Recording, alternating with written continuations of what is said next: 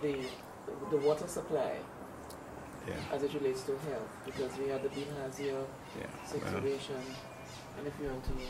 Yes, well, if we can talk about health, let me take you back to the beginning. When I started to practice, as I told you, my major practice was in the Eastern District, Dennery. I had to go to Dennery every Thursday, because that was the day for court. Sometimes I used to stay, was not married then, but that is not for the reason why I stayed in Miku. I had my farm up there. Every time I pass on the road, you see probably 2 or 3, 5 persons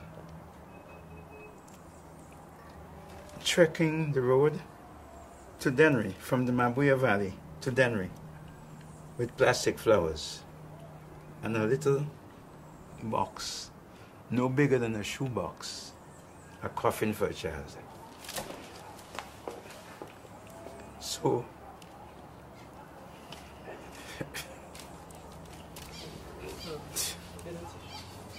let's start again. Yeah, as I told you, I used to come from Miku or Dennery. Dennery going up, Dennery to court. Miku probably coming down. And invariably, you see this little group. The man will have a little box of white rum in his pocket, and he's carrying on his shoulder a little box, the size of a shoebox. The mother running beside him with some plastic flowers.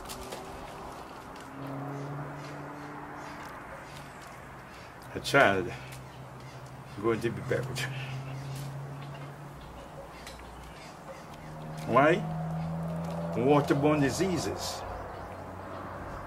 dysentery, diarrhea, rampant in the Dennery Valley, perhaps elsewhere, but I'm telling you what I used to see.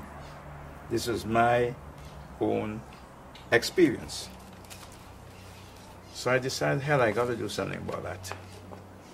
And what was worse, in 1966,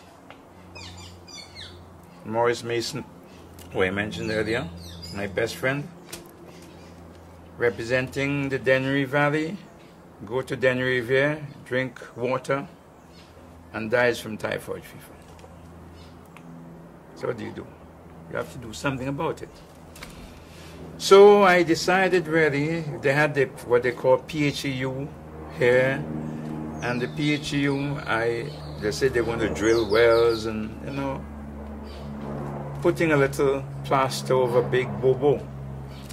I decided that we have to do something. So when you came in, the only places that you used to have potable water was in the middle of castries, we call central castries.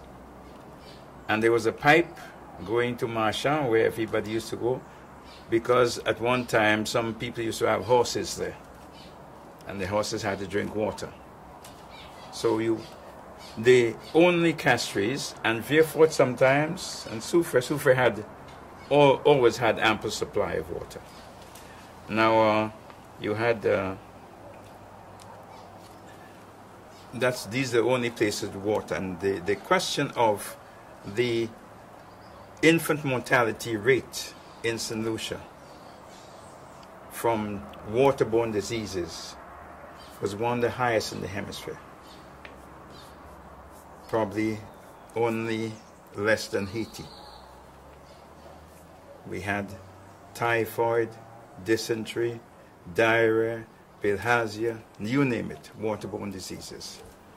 So we decided to do something about it. And again, if you follow me, you see we are doing it outside of the civil establishment, because they are too slow to react. So we created first the the Central Water Authority, so that water, we could have water throughout. It's now called WASCO or WASA, whatever they call it now. Well, even in my time it became WASA because we added sewage, but it was CWA, the Central Water Authority, so that we have the question of provision of water in the towards Saint Lucia was centralized under one authority, the CWA, and we started to expand water throughout. Now, if you did not expand the water, you couldn't have the development. First, the water is health.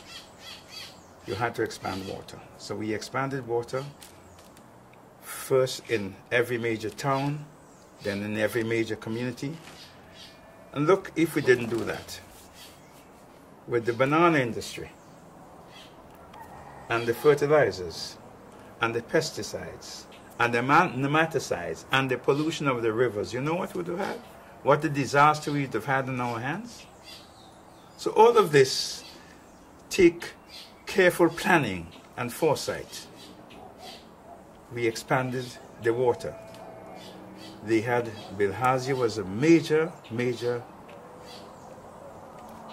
killer. We couldn't do it ourselves.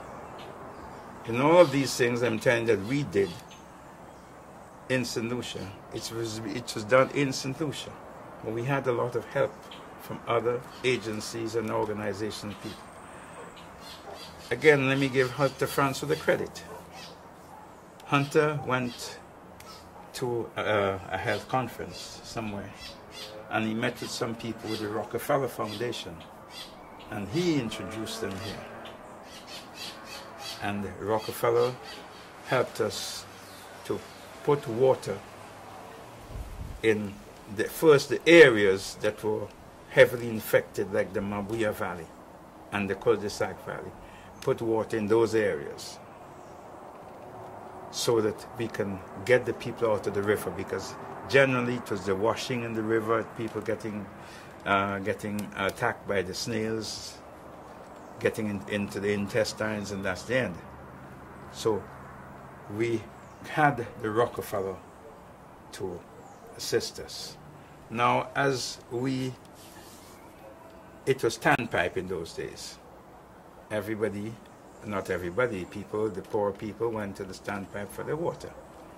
Now, and they used to have what they call the freeness, people go in public baths, etc. That's just fine. I mean, that is how we grow. We grew up gradually. So we expanded water. Now, when the United Nations declared 1980 as the decade of the water, in 1980, Saint Lucia was one of the few developing countries that met the criteria, because we, as I said, we expanded water throughout the countryside, eliminated bilharzia, typhoid fever, you don't hear about it again, dysentery, and Saint Lucia now has the infant mortality rate, children who die before the 3 years. Saint Lucia is one of the lowest in the world, 17 per thousand, as the same as the United States or any other developed country. So there we are. GIS, serving you better. GIS.